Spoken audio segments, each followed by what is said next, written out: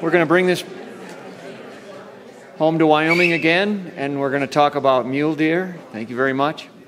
The endemic chronic wasting disease and mule deer populations decline in Wyoming, so it's a bit of a real-world assessment. But Dr. Melia Devivo is going to speak to us. She lives here in Jackson, received her bachelor's and master's from Indiana University in Pennsylvania, and studied parturient elk and survival of elk calves in north central Pennsylvania, where the real elk live, the big populations. And Melia received her PhD here from the real University of UW, University of Wyoming, in veterinary science. She studied the population effects of chronic wasting disease on free-ranging mule deer in southeast Wyoming. So she's focused on cervid ecology, demography, and disease in her career. Dr. Devivo is currently working on the publications that are being generated by her CWD work, and also collaborating with a local research group on a project for the Jackson Hole Conservation Alliance, identifying conservation targets in the Jackson Hole region. So, Melia, there she is. I hope you'll welcome her. Got everything you need? Pointer? Okay, thank you. Okay, good afternoon. Thank you for that introduction, and thank you all for returning from lunch. I noticed in the program it says I'm with the Jackson Hole Conservation Alliance. I actually don't work for them. I'm collaborating with them on a project, but I did actually work for Teton County Weed and Pest, so another weed and pest person. I did change the title of my talk a little bit because I'm not only going to talk about the population decline, but also some genetic selection data that we collected in this research project. So I made this slide obviously prior to talking to many of you here at this forum, and I thought maybe I would have to make a case of why we're talking about mule deer. I just had to assume that many of you were more interested in elk, especially because we're surrounded by feed grounds, and so I thought many of you, I would have to make a case about why we're talking about mule deer. So I'm still going to try to make that case, but mule deer are one of the 5 naturally susceptible species to CWD. They're declining throughout their species range. And actually here in the Jackson Hole region, we provide a lot of summer range for many disparate herds throughout Wyoming. And then obviously mule deer provide tourism and hunting opportunities. So today, the outline of my talk, I'm going to give an example of what this disease potentially can do in a free-ranging population. So we're going to talk about the South Converse County mule deer herd. I'm going to highlight just 3 research questions. We asked a lot more questions in this particular project, but for the sake of time, I'll only go over 3 of those really big questions. Our methods, results, and conclusions and discussion. So to orient ourselves to where we're talking about in the state of Wyoming, so we're talking about Southern Converse County. This yellow dashed line is the outermost extent of where we found marked mule deer in our study. And for those who don't know, and unfortunately I don't have the road, but I-25 runs through Douglas and Glen Rock, and as you can see, all these deer remain south of that I-25 interstate. Those 2 red dots are where we captured mule deer for this study. So many of these mule deer winter within the La Prelle Valley, and then many of them travel south and east to the Laramie Mountains. We just had a handful that actually went directly west, south of Glen Rock.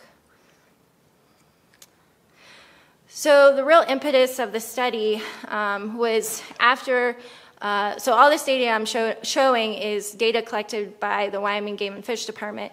And the real impetus of the study was that whenever they were looking at their estimate of the population, so they do counts post-harvest, they found that during the 2000s, this solid black line, a precipitous decrease in the population. So in 2001, they estimated about 14,000 individuals for that particular herd, and then by 2009, a little less than 8,000. So this population effectively had been pretty much cut in half in that short amount of time. But what was interesting was that during the same time period, they were collecting CWD samples from hunter-harvested animals, and they saw this increase in CWD prevalence. So less than 20% in 2001 to greater than 40% in 2009. So this really started the question, how much does CWD affect the population in this particular herd? And so I'm just going to give a little bit more background about this particular herd. So I stole these images directly from Game and Fish's job completion report that was published in 2010. But what they saw was, while they still had high buck ratio, so represented as these darker gray bars for this herd, they saw lower fawn ratios for this particular herd, especially during 2008 and 2009. So only 46 and 44 fawns per 100 does. So in response to this population decline, as well as poor fawn recruitment, the hunting season was shortened, not only in duration, but or decreased not only in duration, but also in the number of licenses that were issued. So in 2009, there was only a 1-week hunting season in October. They still have a general license for antlered mule deer, and they had a limited quota of 25 does or fawns on private lands. So the way this looked, we see a reduction in total number of animals harvested in 2009 as compared to the previous years. And if you look at the light gray bars and the almost non-existent bars, that represents does and fawns. And you can see not too many does and fawns were ever harvested from this population, but a major decrease in 2009. And the last thing I'll talk about is that Game and Fish also established 3 habitat transects for this herd unit. And so they measured true mountain mahogany leader growth. And they found that throughout the 2000s, they had poor production and plant senescence, likely due to fire suppression and prolonged drought. And they also saw decreased utilization of those true mountain mahogany stands, and they attributed that to the decreasing population. So based on all that information, so the population trending downward and increased CWD prevalence, low fawn recruitment, and then the limited hunting opportunities and the poor winter range habitat, this led to our study where in collaboration with USGS and the University of Wyoming, we looked at the ecology and epidemiology of chronic wasting disease and how this affects this particular mule deer herd. So we can break down this research project into 3 main components. We looked at the demography and population impacts of the disease, as well as genetic susceptibility, and there was also an ecology and behavior component, but today I'll only be talking about the 2 components, demography and population impacts, and genetic susceptibility. So one of the first research questions that we had was, does CWD suppress vital rates? So today I'll talk about reproduction and recruitment and survival. And then, does the prion genotype affect CWD susceptibility? And what is the population impact of CWD? So we performed a longitudinal cohort study, and this was done from 2010 to 2014, where we performed annual captures of adult mule deer. We captured both females and males, but this study was started as a female-only study, but we got some supplemental funding as well as some collars to put on males, so we decided to capture just a very limited number of males just to get some baseline information from that sex. But this was a female-driven study. So as you can see, we used helicopter net gun technique. We placed GPS radio collars on these animals, as well as took various biological samples. And blood was used for both pregnancy and genotyping. To determine their CWD status, we performed tonsil biopsies, and all these deer are anesthetized when we're handling them. We used immunohistochemistry to test our tonsil tissue, and this is an example of a positive tonsil sample with the bright pink as your abnormal prion showing up. We also retested CWD negative animals each year just to update their CWD status. If an animal happened to survive to the next capture year that was already test positive, we did not perform the biopsy again. So we monitored animals at least twice weekly, and this was so that we could collect mortalities and perform necropsies to determine cause of death. And we performed fawn counts in November to align with when Wyoming Game and Fish was also conducting their demographic counts.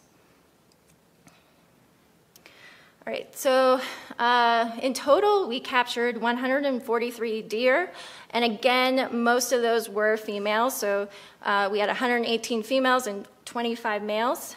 The mean capture age was 3.5 years old, and I just like to throw this in because it's pretty interesting. We only actually had 6 deer that we initially captured in 2010 that we were able to release without collars in 2014. So only 6 deer that were enrolled initially in the study survived to the end. Two CWD metrics that most people talk about are prevalence and incidence. And as you can see, so males are on the left side of the left side of this chart, and you can see that for both prevalence and incidence, males have much higher prevalence as well as incidence for this population. And I believe Dr. Wood pointed this out, that this is pretty common, what we see in most free-ranging populations with higher prevalence in males. And this is just another look at prevalence. So each capture year, it's broken down by each capture year. So CWD prevalence, again, was significantly lower in females for all 4 years of the study compared to males. And as you can see, it does bounce around a little bit, but in general, females in this population, prevalence, it bounces between 10 and 20%, whereas males, it can be anywhere from 40 to 60%. All right, so to answer that first question, if CWD affects fawn production, well, when we look at pregnancy, and so this is animals that are pregnant during capture, so in February, we see no significant difference between CWD negative and positive animals. Regardless of their disease status, most of those animals were pregnant. And also when we look at November recruitment, we saw no significant difference between CWD negative and positive deer. Again, low recruitment for this study population. It wasn't surprising because that's what Game and Fish has seen, but there was no difference between these two groups of deer. So a little surprising to us, but this was actually corroborated by a study, I believe in Colorado, that also showed no significant difference in fawn recruitment between disease positive and disease negative animals. Where we did see the most significant difference was when we look at survival rates. This left graph shows females, and this is males. And we did see a significant difference in the survival curves of CWD positive and negative animals. So CWD negative females, they had a probability of 0.79 annual survival, compared to only 0.37 for CWD positive females. A little different story when we look at males. Overall, survival for males in this population was incredibly low. So for CWD negative males, we saw a probability of 0.5 compared to 0.19 for CWD positive males. And since these curves overlap, it was not statistically different. But again, a much lower survival probability for CWD positive males. Okay, I'm going to shift gears a little and talk about causes of mortality in our study. So our number one cause of mortality was mountain lion predation, followed by clinical CWD. But what I'd like to highlight about this is that when we look at the proportion of animals that were killed by lions or by people, we see that the majority of those animals were in fact CWD positive. And this wasn't as surprising because Dr. Mike Miller has published work where they showed that not only are CWD positive animals more vulnerable to predation, but also that mountain lions actually select for CWD positive deer. So, and what was interesting too is that these deer were also more vulnerable to human-caused mortality. Okay, so that's the end of the demographic information. So now I'm going to talk about the genetic susceptibility part of this study. And just to remind you all, for mule deer, we're talking about SS or SF and FF genotypes, so not MM or LL, but it's within a different codon region, so codon 225. So the S is represents serine, and this is the wild type allele, and it's the most commonly found allele in wild populations. And F represents phenylalanine. So the majority of deer we find are the 225 SS genotype. Some of them are the 225 SF genotype, and it's rare that we find the FF genotype in the wild. So for the next few slides, I'll be discussing the results of this particular project that was published in the Journal of General Virology in 2005. So this was all their work. When they looked at harvested deer in Wyoming and Colorado, so of those harvested deer, they genotyped over 1,400 mule deer. And they found that of those almost 1,500 mule deer, 7.6% of them had either the SF or FF genotype. So that's 113 of those deer were SF or FF, and only one of them actually tested positive for CWD in that sample. Now compare that to the almost 1,400 SS deer, and 21% of those tested positive for CWD. So pretty big difference. The SS genotype was overrepresented in their CWD positive samples. So part of that research, they also had an experimental component to the study where they had 6 SS deer and 2 SF deer, and they fed them infected brain homogenate.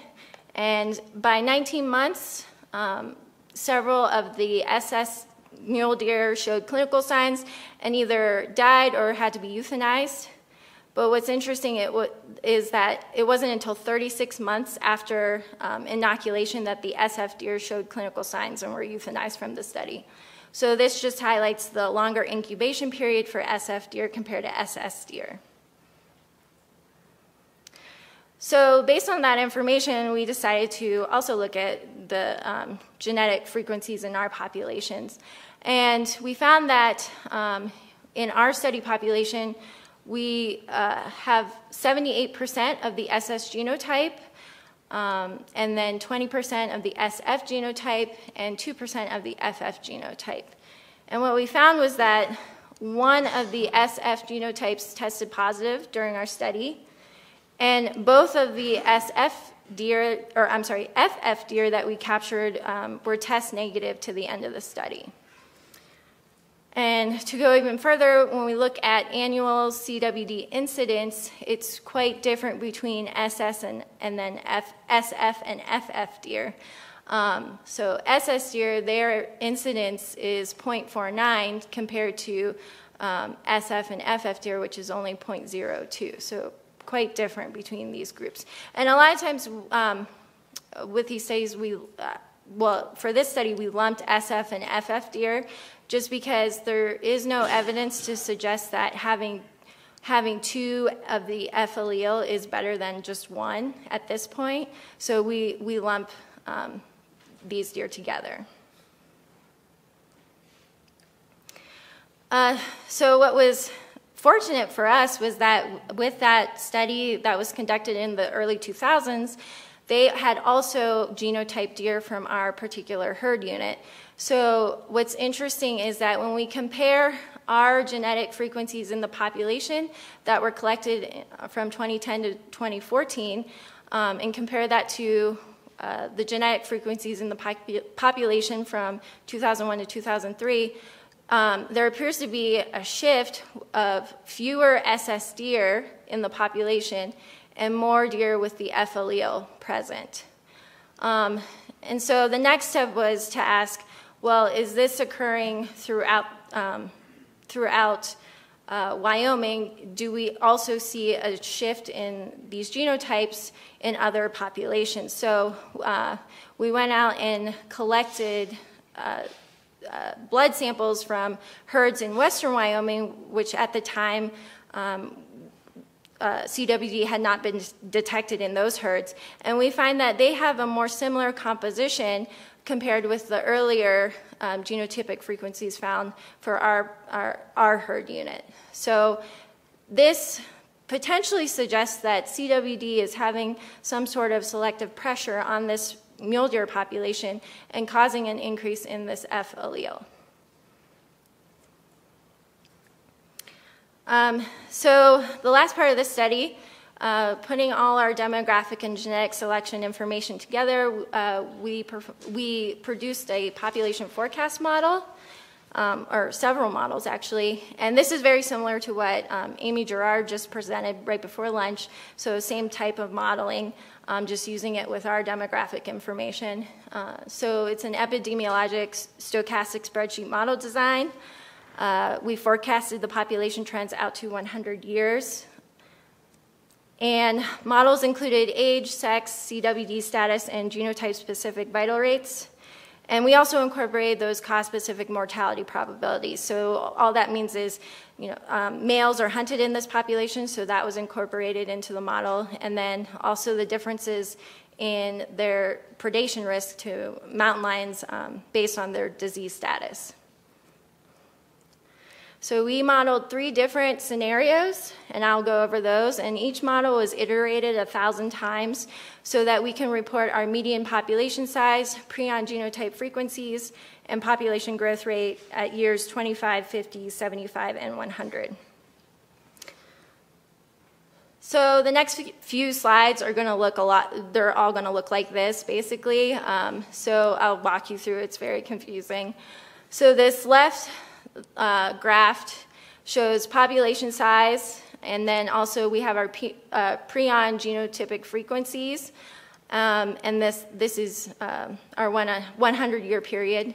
So the box and whisker plots represent our median population size, and then the lines represent the genotypic frequencies, which the key's up here. So this is our genotype-specific model. So this is where in the model we're specifying that the SS genotype is more susceptible compared to SF and FF.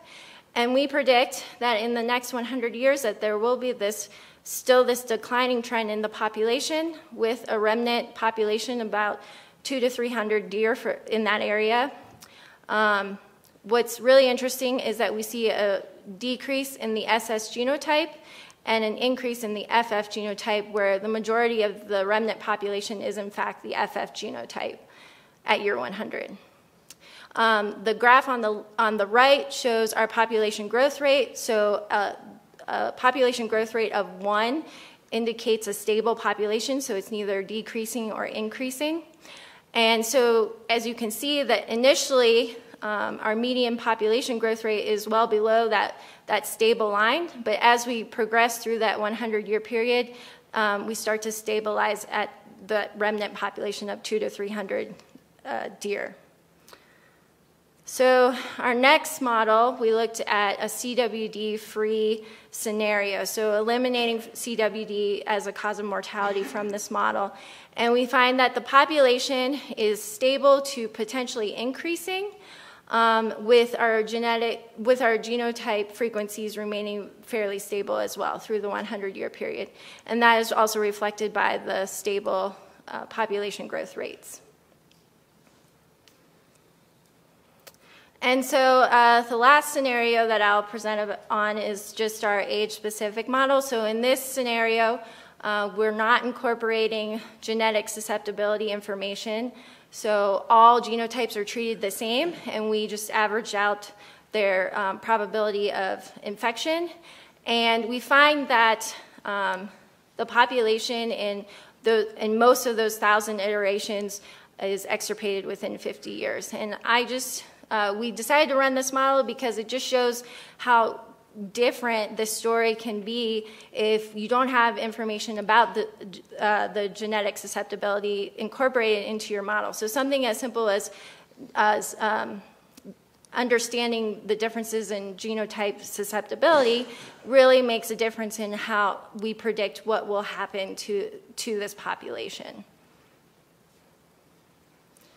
All right, so going back to our research questions, does CWD suppress vital rates? It doesn't appear to affect reproduction or recruitment significantly. However, we did see a reduction in survival in females.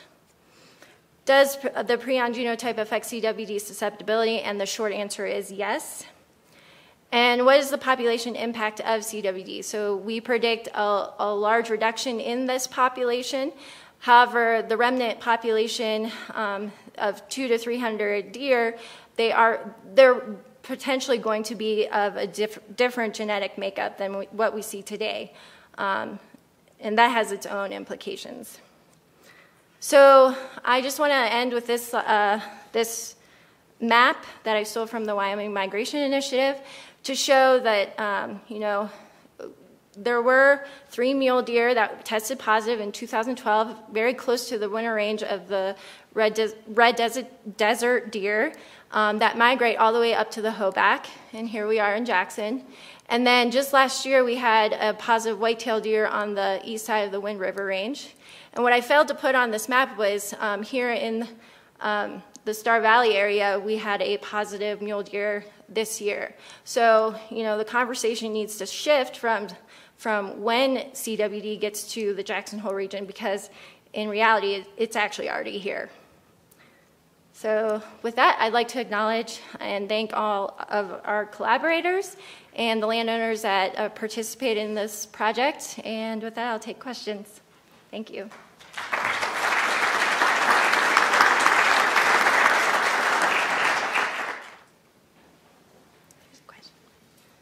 Yes. Can an CWD-infected doe transmit CWD to her fawn? Any research or evidence of that? Okay, so the question was, can a CWD-infected doe transmit infection to her fawn?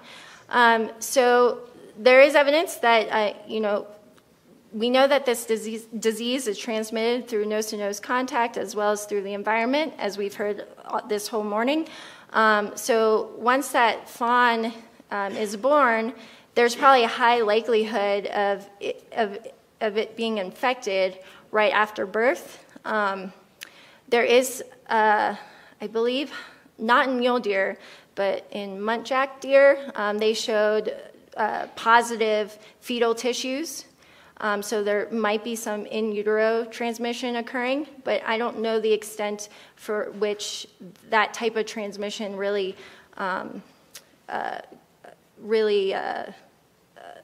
drives epidemics in populations. Yes? I was curious if you could comment on that, the shift in your genotype frequencies. So I wanted to ask about the shift that you saw in the genotype frequencies in your model, which did not have genotype-specific incidents. Right. So yeah, so you saw like a little bit of a shift through time. Yeah, that's a good question. The short answer is I don't know at this point. Yeah, I actually don't know the answer to that question. The change in the genotypic frequencies through that 100-year time period was less than 10%. So it might just be Yeah, I don't know the cause though. Yeah. I have a similar question. So the genotype looked like it was kind of redistributing the average in that graph, right? Yeah. So in the population, the SS deer are more overly represented normally, which suggests like a positive selection for that. Did you look at the sex-specific differences between the SS and F alleles to see if there was any sex differences? So like males versus having it for females carrying it? Right. So the question was if I looked at differences in the SS and FF genotypes between males and females. So we did capture males that had the F allele. We captured so few males in our study that it's really hard to say if they have similar distributions between the sexes, but all I can comment on is that there were males that had the SF genotype in our study. The two FF genotypes that we captured were both females, though.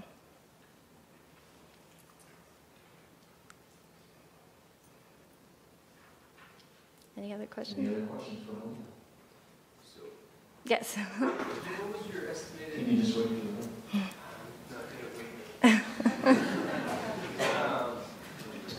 So in your demographic model, you used an estimated incidence that was above 40%, correct? In our demographic model, we used an estimate above 40%. Estimate of incidence for the SS genotype above 40%. Yes. But that's your average incident. Was the incidence in females that high? No. Yeah, good question. No, so that was all accounted for in our model. That's the average of both sexes. For our age-specific model, not our genotype-specific model. So in the model where we averaged incidence, it was taken into account the difference between males and females. Oh, okay. Yeah. That's what I was asking. Yeah. Because it was like double in males, right? Yeah, it was incredibly high in males. Yes. Mm-hmm. Mm-hmm.